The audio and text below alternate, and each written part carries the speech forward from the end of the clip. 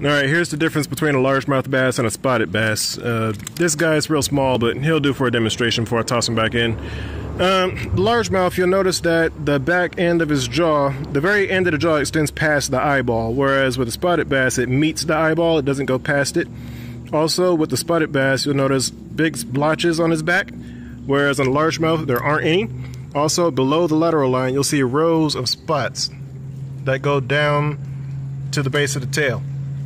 Also, with the spotted bass, they have a tooth patch on their tongue. They have teeth right there on the base of their tongue, whereas largemouth don't. On a largemouth, their tongue is smooth.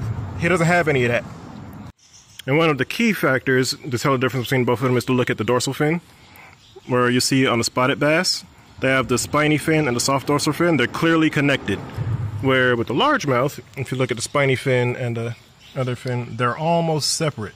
There's that spot right there where they're almost completely apart. And y'all are going back into the drink.